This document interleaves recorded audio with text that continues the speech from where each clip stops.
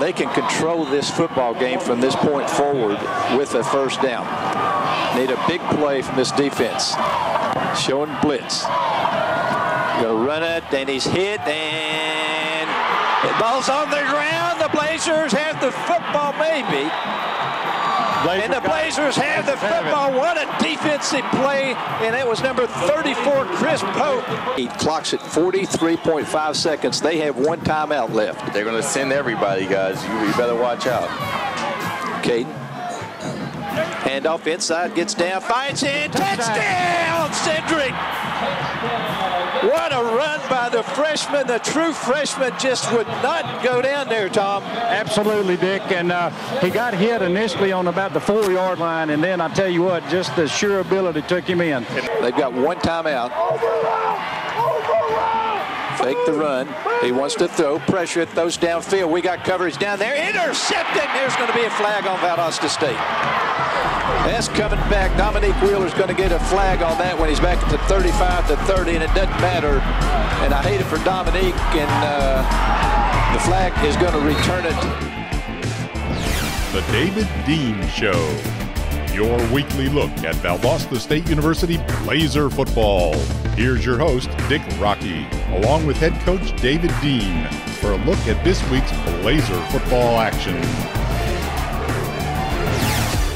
Hello and welcome to the David Dean Show. I'm Dick Rocky with the head coach. Valdosta State 38-31 over Texas A&M-Kingsville in our final regular season football game of the season on a very cool night in Valdosta, Georgia, Coach. And we were just talking a good win over a football team that left Valdosta 5-5, but it's hard to imagine they're 5-5. Well, unfortunately, they've got a very tough schedule like us and lost to West Texas A&M and Midwestern State, who were two of the top teams in the country, and then lost to two Gulf South Conference teams, us and North Alabama. So they're a very good football team, and just like we said, you know, we wouldn't want to play those guys again. They're awfully good. You know, amazing game. It was just back and forth. You know, when you think you had a little momentum, you didn't. They'd come back and they'd take the lead, and they maybe thought they had Valdosta, and Valdosta State would come back. It was just a battle. It was much like 2 weeks ago when we played Delta State. Neither team wanted to fold, and everybody kept throwing punches at each other, and it was two very good football teams, I think, that came out and put on a very good show for the fans. They did. Let's take a break, and we'll be back with the first half in just a moment.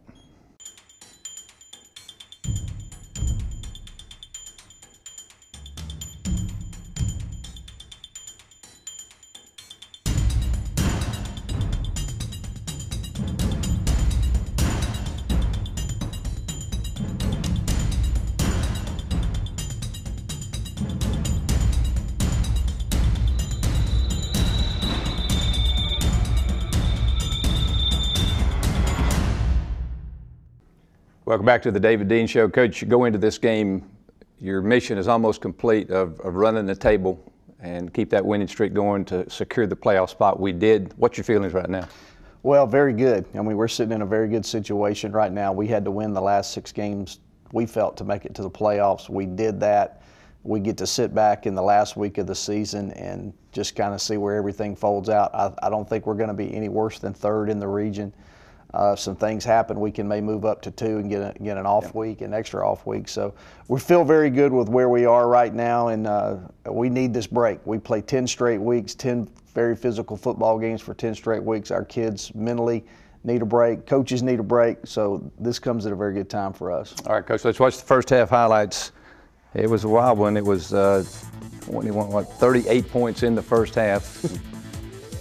It was a very good night. I thought our kids came out ready to play. I give Texas A&M-Kingsville a lot of credit. They did too, coming off a short week and having to travel. We come out here in the opening drive, and we did get a first down and move the ball and kind of change the field position a little bit, but we just weren't able to score on that first drive, and we ended up getting a nice punt here at the end, and they had a penalty that backed them up inside the 10. And, you know, unfortunately, we let them off the hook right here. The first play, remnants of Delta State 2 weeks ago, the first play on offense, they hit a big play for a touchdown, go up 7-0. We're in good position. He just makes a great throw. We just kind of missed time the throw, and I thought it was good to have Austin back. Austin's not quite 100%, but he is a lot better than he was a couple of weeks ago. Big throw right here to Shontavius Jones. Goes up over the top of the corner and makes the catch and quickly ties the game back up, which was great for us to answer offensively, to come back in there and do that. Good job here of stopping the run early in the ball game. They switched running backs late, and well, they had a really good running back that came in and was very hard to tackle. Good play right there by Tyler Josie, knocks the ball loose. We aren't able to get it. We had several fumbles last night that we caused that we just couldn't get on. A good run again right there by Austin Scott, and a great play right here by Reggie Lewis. He breaks all kinds of tackles and just great speed there to the end zone. That was a big play for us to be able to answer again and go up 14-7. Good play here by Matt Pierce and Jeremy Grable on their little bubble screen, not letting them get to the sideline. And big third down conversion here that they make, and just poor tackling. You know, we're not taking good angles and wrapping up, and we give them too many yards after the catch. Good pursuit here on the run game again, not letting them get to the edge. They have a lot of speed, and we couldn't allow them to get to the edge. Great play here by Ryan Smith. I was glad to see him get that interception down there that took them out of field goal range. They were in field goal range and it took them out. This is a third down conversion we throw to Shontavius. We end up going the next three and having to punt. Another big play right there. Tyler causes another fumble that they get back on. And then here's another good play right there. Chris Pope reading his keys and making a break on the ball, makes a great interception. And this is the one right here that was probably the most disappointing. We had good field position there, at least can get it down in to field goal range at worst, and we don't do it. We throw the ball deep right there and it falls incomplete, and we end up having to punt and give the ball back to them. We don't convert on that turnover. That's 2 straight turnovers that we don't convert on, which was a little disappointing. Again, there's a great job there on the bubble screen that we're not letting them get to the outside. That was one thing that they do very well all year long. And then great throw and catch right here over the middle, right in between all of our defenders. And he just makes a great throw, pinpoints it in there. We do a good job here down on the goal line. We shut them down and shut down the run. And here's a great play right here. Good read there by the quarterback, gets to the outside and outruns us into the end zone to tie it up. And we get a good kickoff return. We complete a pass right here before this, and then this is a big third down conversion right here to Quinn Robertson. I thought Quinn played an outstanding football game, made 3 key catches in that game.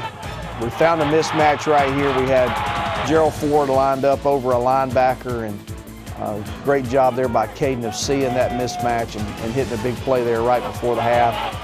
And then unfortunately, we give them a big play. Let them get back down into field goal range. And, you know, if we could have gone in 21-14, it'd have been a little bit different game. But to their credit, they do a good job of getting back down there. We do a good job of covering up here, and he has to throw the ball away. And they are able to kick a field goal there right before the half. We had a couple of nice plays and got ourselves back down almost into field goal range, but time ran out on us. Well, again, it was just a back-and-forth football game, and I got to mention Tyler Josie.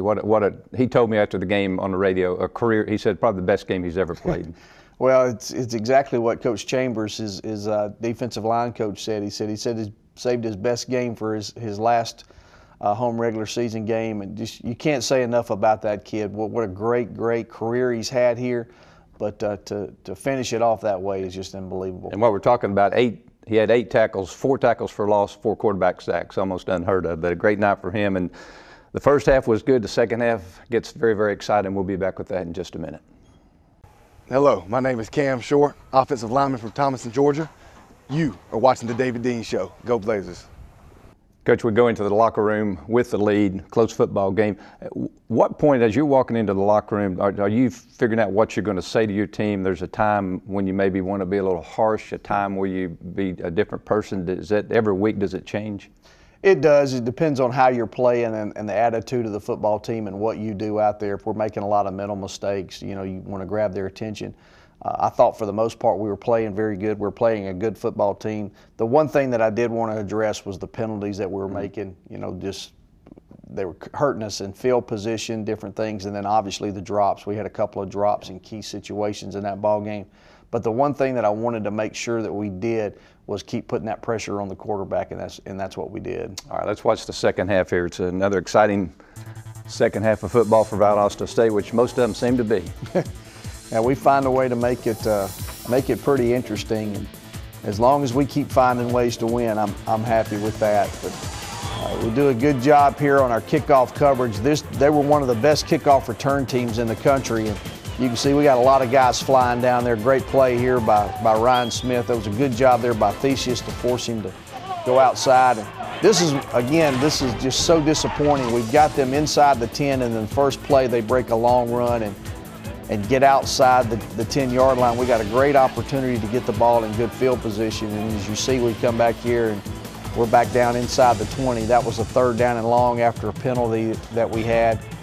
And right here, this is a mistake that they make that we need to make them pay for, and we don't. They bobble the kick there, and we don't make the tackle in time. And they come back out and try and establish the run, and here's the other running back that they had, and he was just a bowling ball. He was hard to bring down, ran the ball very hard, did a good job in their pass protection. We do a good job of covering up right there deep, and here's a 3rd down play that's, again, just a great throw and catch. That's the only place that he can throw that ball that they can catch it. And unfortunately, they come back, take the lead, and we're trying to, again, have to come back and answer. We've got to find a way to get the ball back down the field, and we do a good job, again, moving it here. We're mixing up the throw and the run. I thought, again, Cedric O'Neal did a great job of running the football, finding holes and getting down into position for us. Good throw here. This is one that Shontavius dropped earlier in the game. He comes back and he makes a great catch. We get down into this area here, and we throw 2 incomplete passes. We caught one in the end zone, but his foot was on the line, so we had to settle for the tie. And Daniel Anderson comes in and kicks the short field goal. Great pursuit right there by Jeremy Grable, again on that bubble screen. And this was one that I wish we could have been able to get to and intercept that and get good field position. And again, here's another great 3rd down conversion. Reggie Lewis was held very bad on that. He kept fighting, and to his credit, he wasn't going to be covered. And then a big throw right here to Quinn. And you're talking about a guy that's coming off a neck injury to lower his shoulder like that and run. What a great job he did. And good read there by Caden Cochran. Pulls the ball down inside the 5, and then great throw and catch right here to Gerald Ford. What a great move Gerald made, and then Caden Cochran throws the ball in the perfect position for the touchdown. We end up getting the lead again. Got to make a stop, and then unfortunately right here, same thing. They throw it right in the middle of everybody, and then we just do a poor job of tackling. We miss a tackle there and there. He does a good job of cutting back here, but to our credit, we didn't give up. We kept fighting, kept running. There's a big defensive tackle right there, Lawrence Virgil, who ran all the way down there to make the stop. We do a good job here for a couple of plays of keeping them out of the end zone, and they do a good job here. Good scheme. Leave the tight end alone, and they hit him in the end zone for a touchdown to tie the game back up. And if you just watch this, you watch how hard Cedric O'Neal runs late in the ball game. We talked about this before. He seems to get stronger and stronger as the game goes on. Here's a big mistake. Great play there by their great linebacker, All-American linebacker, tips the ball. But we got to have a great stop here by our defense. Good play there by Tevin Davis. Makes an outstanding stop. But we get down right here, and I'm just not sure I understand that call right there, but great play there by Tyler getting back there, and this is the 4th down play. Causes the fumble again, and we get back there and get on it, and gives us good field position, gives us a shorter field to take the ball down. And you can see Cedric O'Neal, how he's breaking tackles. Now our offensive line is doing a great job of blocking. Great throw again right here to Quinn for a 3rd down conversion once again, and then a good run. Cedric breaking tackles, using the stiff arm, and a big play right here. You watch him, he wasn't going to be denied of that touchdown. Sticks that ball in the end zone. We score it with less than 40 seconds. We get a big interception right here. Dominique Wheeler gets called for pass interference there and makes a great return. And even though that was called back, the one thing that it did do is it ran off a lot of time on the clock. And it only gave them one opportunity to throw the ball down the field again. And we got great pursuit, great pressure, and he wasn't able to throw the football.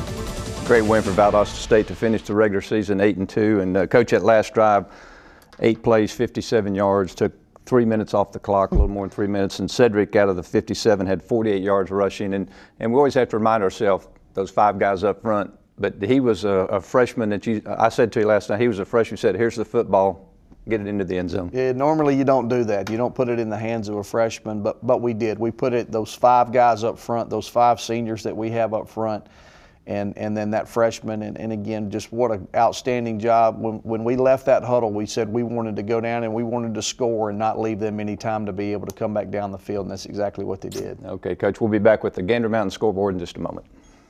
Tyler Josie, defensive end from Dublin, Georgia, and you are watching the David Dean Show. Go Blazers! Welcome back to the Gander Mountain scoreboard, Coach. Let's take a quick look. Again, this is we're taping this on a Friday morning, so we're looking ahead at the games to be played on Sunday. Real quickly, West Alabama, Abilene Christian.